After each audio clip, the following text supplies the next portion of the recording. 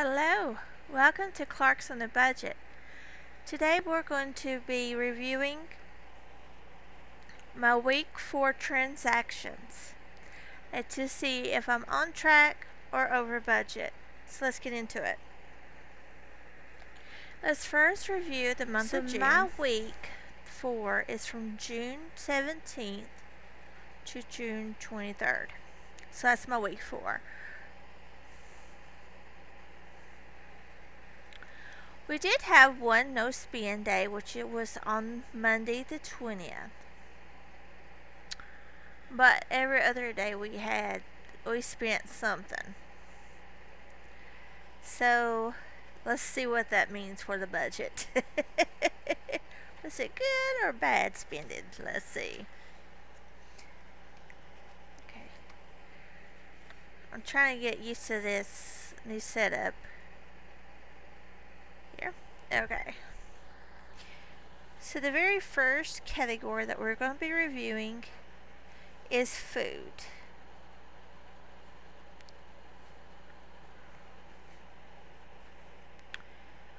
We had $190.01 left in our budget.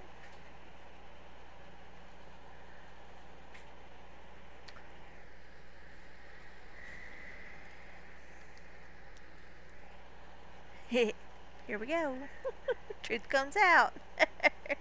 We spent $185.02 in groceries this week. $190.01 minus $185.02 means we are still left with $4.99 left in our budget for food.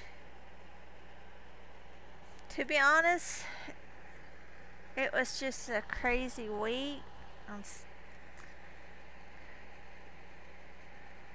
Kind of got off track of using the cash that was in my wallet. Vince is using my debit card, so I had to replenish my debit card account with the money I spent from my envelopes. That was supposed to come on my envelopes.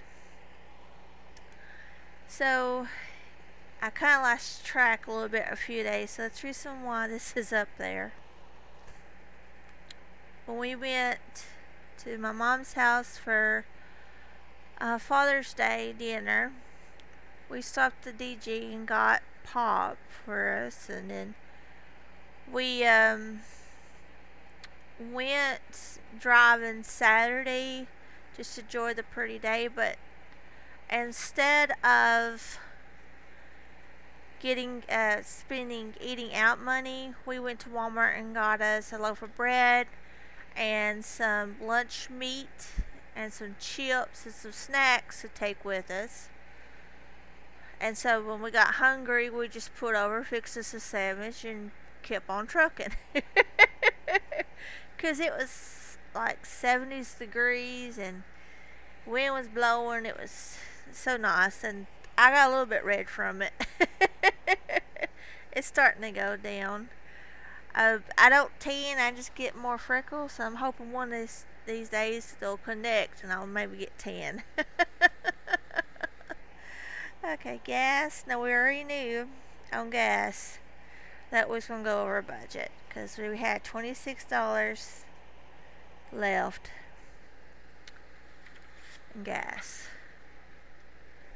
We spent $110.25, which is better than last week on gas, and better on the week before. So that is an improvement, even though we went over budget. So since we're going to go over budget, let me get another, let me get my red ink pen here. So we're just going to subtract 110.25 minus 26 means that we are $84.25 in the negative. So overspent in gas. So this tells me that when I do my monthly budget coming July, because each month is even though as hard as we try, it keeps being over budget. So we're going to have to raise it up a little bit, just so that we can keep from going in the negative. Okay, so eating out. We have tried not to eat out so much. We had $63.43 left in our budget. Okay, you can play with that. Just don't get mommy's way or lose it. Okay, $63.43. We spent $43.29. So $63.43 minus $43.29 means we still have $20.14 to go on our budget for eating out. Personal, I think we had $10 left. We did. So $10. Still nothing for personal. So we're still at $10 for hit. So let's see how much we spent this week.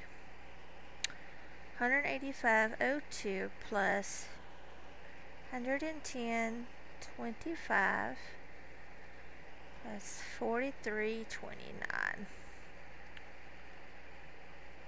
$356.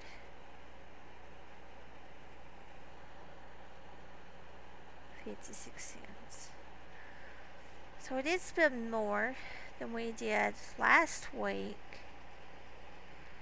but less than we did on the second week. And this week was a payday week too. So we are working on the week of the paydays to get this amount get this amount not so high on weeks that we get paid. Okay, so that's got that part done. And since the next week is payday, that means we need to pick our envelopes for our envelopes challenge that we're going to stuff. So let me pull it out here. I should have already done this, but you know how I am. Okay, I'm going to have to move you, little girl. I'm sorry. See, bye to the folks. Let's go to the part. Let's see. Where we at? Alright, so... well, here we are. Okay, so these are the ones that we haven't stuffed.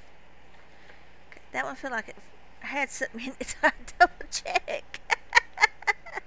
Okay, set that there. So let's roll a dice to see which one we're going to pull first. Remember, if it lands on the 6, we'll do it again. 1. So let's find a 1.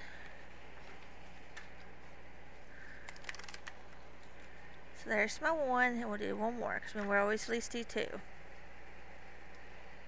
Well, that was a no-go. Ah, first 3. We haven't filled a 3 yet, so let's see. Right here. Okay, so there we go. So there we are. So this means that we're going to be stuffing $4 with my Nick paycheck for the envelope challenge.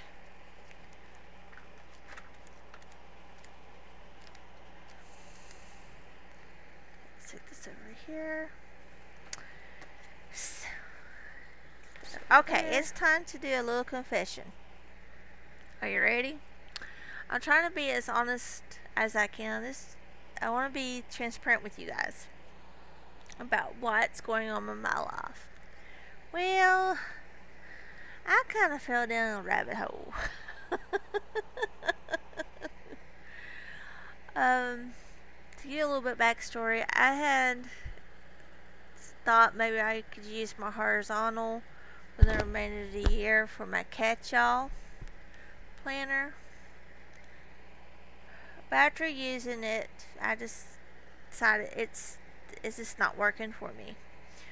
Well, I already had gave my big catch-all vertical to my sister-in-law because she uses the catch-all, the big vertical, the big for her reading log, and that gave her a few more months for her log. So here's what happened.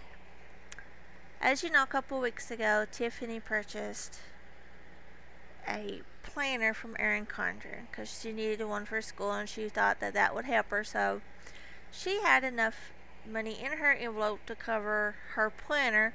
But what I done is I done a pay forward. So in July's budget, you will see that I did add a pay forward from PayPal. So you will see that back in my budget. Now I purchased this monthly. This is one thing I purchased, okay, from Erin Condren. It's the monthly. And one reason I got the monthly is because it's easy to redate. You just put something here and redate it here. And then you have all these pages. So I ordered this first. Well, after I realized that the horizontal is not going to work for me, I was like, what am I going to do? I already gave my catch-all. Here I go back to Erin Condren. I purchased I think it's a life planner vertical, weekly vertical. It's color blend vertical bundle kit. And I was able to get it was on sale. And it starts in July. I said, okay, I can do that. Well, instead of paying cash for it, I put it on PayPal forward again. PayPal forward, Afterpay, and Klarna is my weakness. Because $20 here is easier to pay every 2 weeks than $70 or $80 up front. So yeah, I have this one, which I'm going to be using with my little budget book from Erin Condren, which I'll leave a link up here if you want to see the review for this when we get ready to start this. Because remember, we're going to be using my notebook for the next couple months, and then after that we can use this together. And then I got the other planner coming too. So yeah, I kind of went down a rabbit hole. Pretty good rabbit hole. But I mean, I'm happy with it. I like that you can customize your covers and they're removable. So I put Mandy there. I thought about putting the channel name on it, but I was afraid it wouldn't fit. So yeah, if you would like to see a review of this one, please let me know below and I'll do a review for it. It's the August to August, I think. Yeah, so it's a good 12 months in there. So yeah. So here we go, our side confession. Well, I hope you enjoyed today's video. How are you doing on your budget? Did you fall down any more rabbit holes like I did? um, but starting in July, I will be doing a no spin challenge along with I believe her name is Money and Nails. I'll leave her channel link below. She's starting it, and I said, as me and her was talking, I said, well, I'm thinking about doing it too, and she said, well, let's do it together. So here we are. We're going to try to do it together. So help me keep accountable, and I'll help you. Just let me know what you need help with. Alright, folks, I kept you long enough. I hope you enjoyed this video.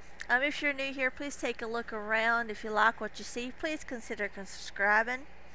And if you're a returning subscriber, thank you so much, as always, for being here, being a part of this my budgeting family and the community here. If you'd like to see more budgeting videos like this, please check out these videos listed either here or over here, depending on what device you're looking at. And we'll see you next time. Bye.